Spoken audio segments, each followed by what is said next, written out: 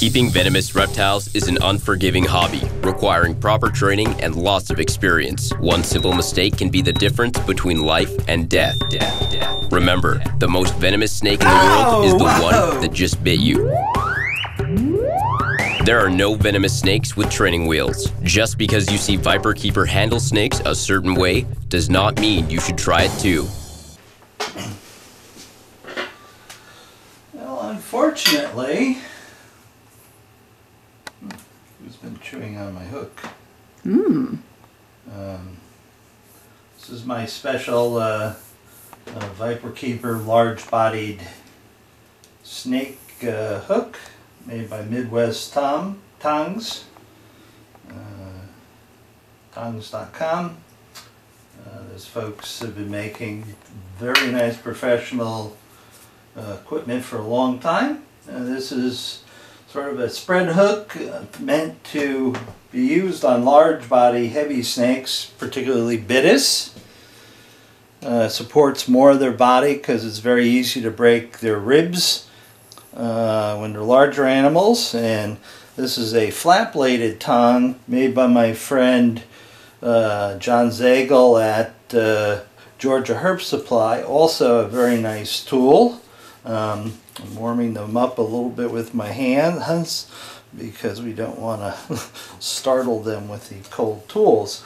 Here we have a Rhino Viper, which I've had for quite some time actually, but it's been away on exhibit.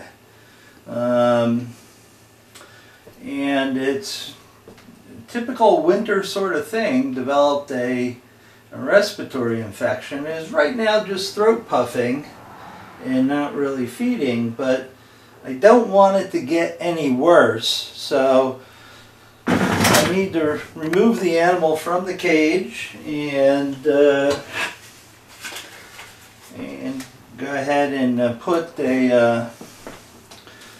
in there, weigh it up, calculate a dose of antibiotics and give it an injection, and then put it back in its cage and let it be pissed off for a couple days. And I have to give it another injection, probably 5 to 7 doses to make sure. Hopefully it will do well. I've had mixed results with treating snakes. Sometimes, you know, the antibiotics really weren't meant for them in mind. Their metabolism is different, and I've cured the disease, but somewhere down the road in the next several months I've lost the snake because it was, you know, blows their liver out or their kidneys out or both. So we'll see how this goes. We'll give it our best shot. You have someone watching you. Yes, I know. Hi, Weasel. Hi, Weasel. I know you're a funny guy. You're a funny guy. Okay, I see your neck and head. Hello. Are we going to do this easy or are we going to do it rough? Huh?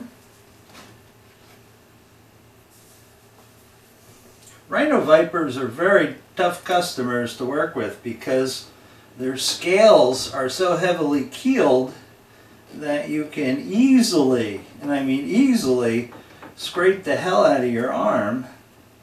And I have done that. Come on. I know. I know. Come on. I know I'm disturbing you. Whoops. Well, at least it didn't land on her head. Oh. She means business. Don't you? Huh? Yeah. Oh, and this is normally a very, very laid back snake. But look at how she's Yeah, puffing her yeah. throat out. That's not right. I know.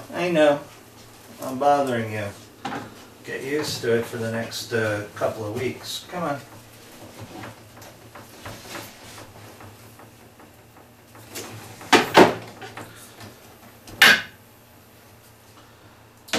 Sweetie, she has this tendency if she hits the ground, she will go off running, so just be aware.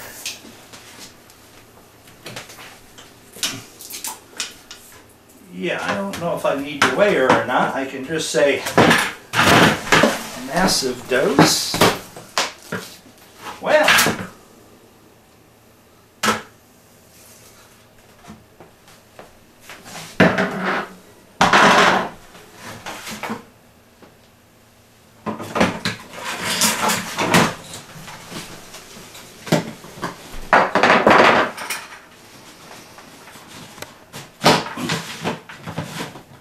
everything is a risk when you work with these animals, and certainly one hooking her into the tub and using the lid to keep her down in it was a risk. Could easily come around that and taken a swing at me. Alright, so let's go weigh her, and we'll come right back. And if you think she was unhappy then, wait until I stick a needle into her butt. Okay, here we have just your average run-of-the-mill postal scale with a maximum weight of 14 kilograms or 30 pounds. I don't think I have anything that weighs 30 pounds, although Pink may be close to that. This is set up to read in grams. It can read in multi-scale.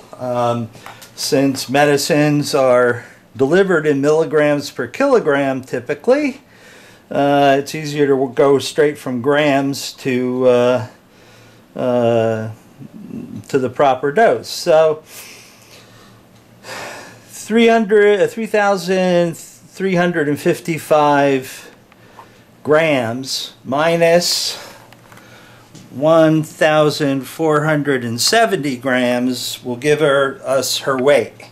And once I have her weight, I've got a dosage calculator on my phone as an app, which conveniently, quickly, and accurately calculates the dose of the medication, and then we can get her out and give her an injection, which is, probably the safest way to do it. It would be to tube her. So that's what's coming up next. So here we have my little dosage calculator, which I downloaded from it was done by a vet just for quickly calculating dosages. The concentration that we have here is 100 milligrams per mil. So the body weight, I've now subtracted that and came up with and we'll go with grams. So it's 1,890 grams. Prescribed dose is 50 milligrams per kilogram.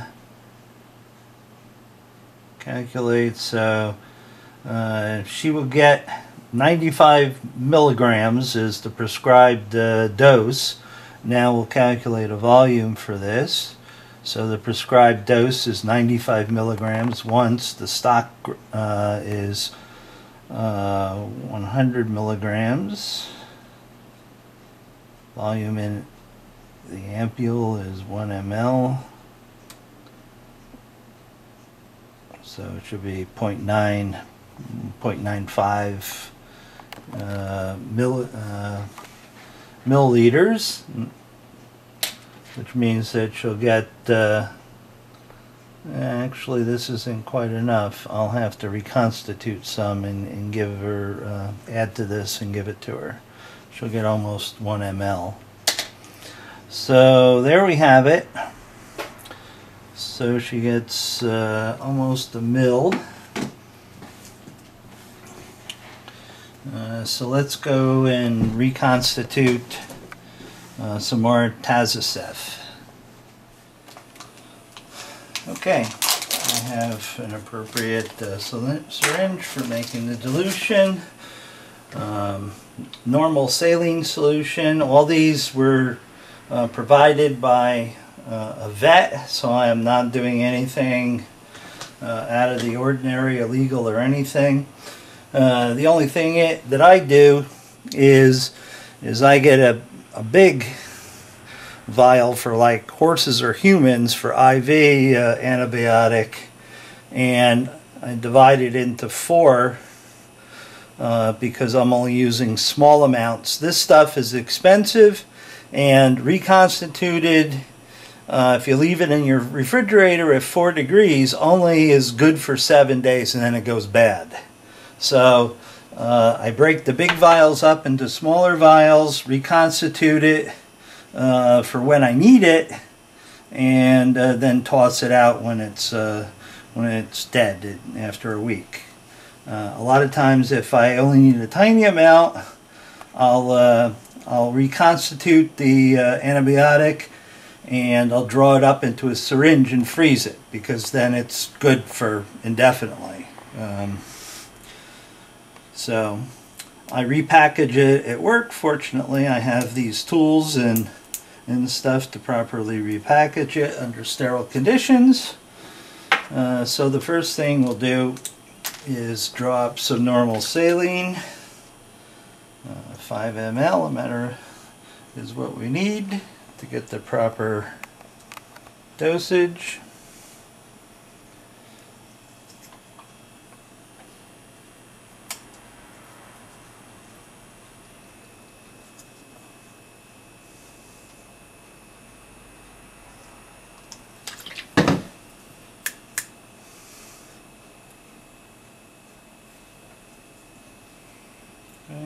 Put the cold saline. Doesn't have to necessarily be cold.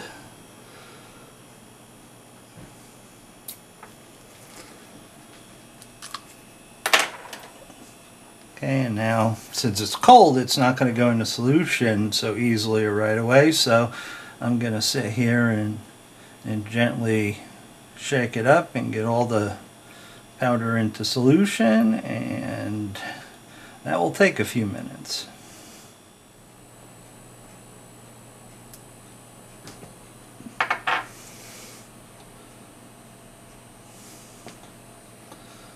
Okay, now what you looking for? I threw the cover somewhere. Here Right it there. is. It's right in front of you, dear. A snake, it would have bit me for sure.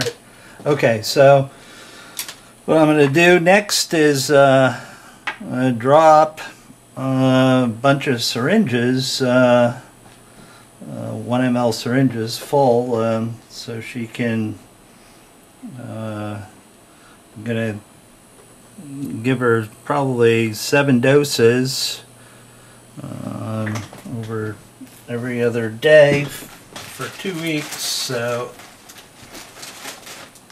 I'll make 7 syringes.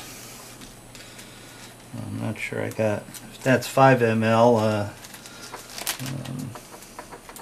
I'll need to make up another one for somebody else I'm treating anyway. So okay, let me get some more syringes and draw up some other doses. Okay, now we're ready to give the Rhino Viper an injection, and what we're going to do is we're going to put her over here in what I call the ICU cage, where we can provide extra oxygen for snakes with a respiratory infection. We don't use any substrate or anything because it's easier to heat that way, and easy to clean and disinfect also. So we will attempt to get her in through that opening because the water dish is on that side and away from the heat, because we don't want it, well, we sort of do want it evaporating a little faster to raise the humidity in there, so we'll do that. Oh, we have an unhappy puff adder above. Yeah, well, puff adders are generally unhappy unless you're feeding them. Are you rattling your tail? Are you not used to all this activity, huh?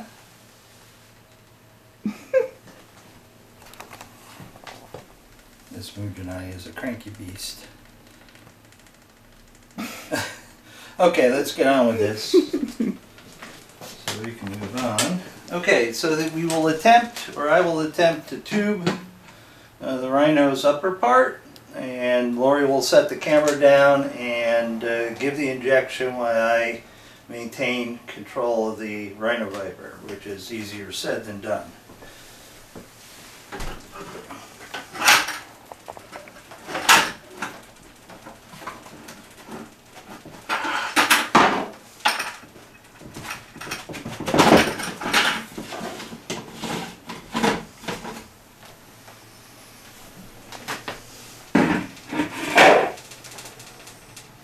shut up. I have enough problems. I don't need you too. Hello. Hello.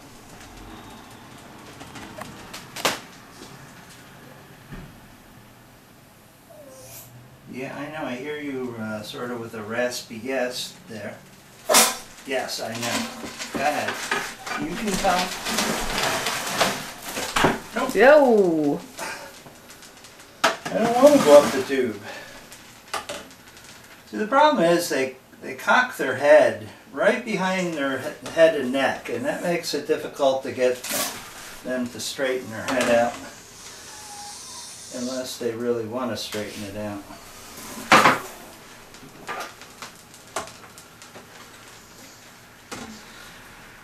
Normally a bucket or something is the best place to tube, but I'm not certain that that is the case this time.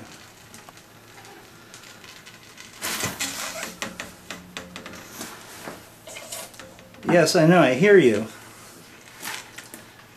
I can hear that her lungs are congested or her nasal passages. Come on.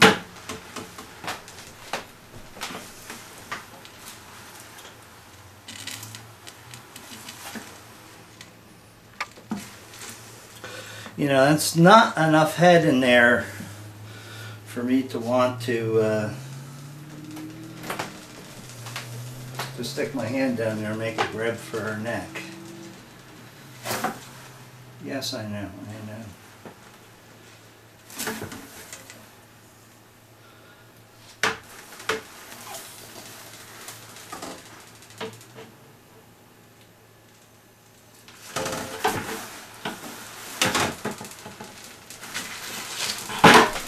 Well, thank you.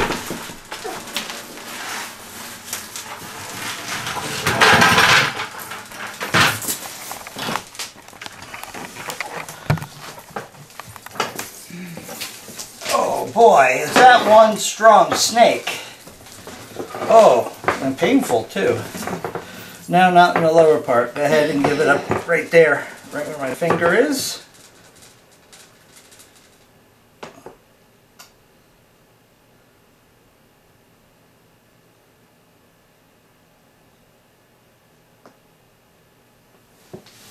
Okay. Oh, that is one very strong viperid.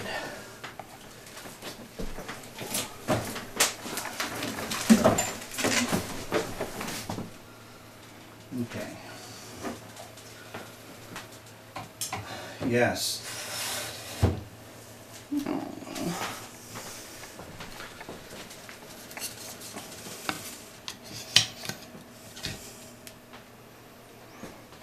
We really are trying to help you. You just don't understand that.